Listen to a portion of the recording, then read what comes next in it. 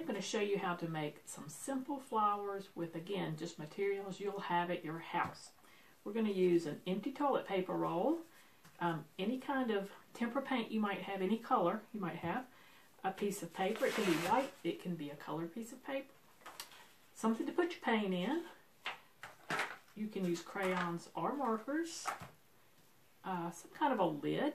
You can even use the lid of your paint, and scissors. So what we're going to do is we're going to cut up some slits into our toilet paper tube, only about maybe a third of the way up. Now, if it's easier for you to use a pen to draw a line, so you'll know how far to go, you can draw a line all the way around, so you'll know how far to cut up. Once you've done that, you'll just want to take your scissors and cut small strips up to that black line all the way around. Now, I've already started mine, so now I have it cut all the way, and I'm going to push it open a little bit with my hands. So I have this. You see, what we're going to do is we're going to press our flowers. So I'm going to pour some paint into my pan. You can use a paper plate, anything you might have. Doesn't take a lot of paint. I'm just going to put a little bit in here, and I'm going to shake it around so it's at least the width of my toilet paper tube.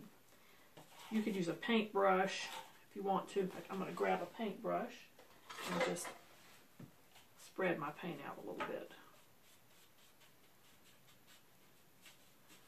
Alright, so that's probably the width of my toilet paper tube. Now I'm just going to take this and I'm going to dip it right into the paint. See, I haven't got it all, so I'm going to go around. Now I'm just going to take it, press down to make my flowers, lift it up. I can do it a couple times. Kind of like a starburst. There's one. Now, depending on how far you cut up, how big your flower is going to be. If you only cut up about an inch, your flowers are going to be smaller. I think I can fit another one on this page.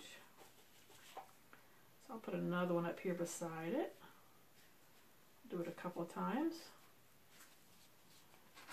I like those flowers. Now I'm going to give them a center. So I'm going to take my bottle cap. You can take this off if you want and use it. I just need a circle. Dip it in the paint. I'm going to make some centers for my flowers. Alright, now all I need to do is put some stems on here. I'm going to take my crayons, markers, pencils, whatever you might have at your house. Let's see. Looking for a green. I'm going to do this facing you. So I'm going to put some stems going down here. Put some leaves. These are big flowers, so they need big leaves. Way up. Color it in if you like.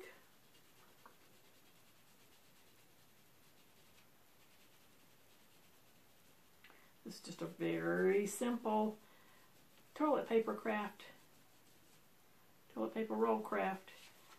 There you have some flowers.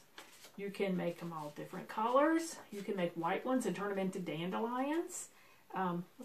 See how many you can create on one page. Try some different sizes. Put big ones together with little ones. It'll be a lot of fun. See you next time.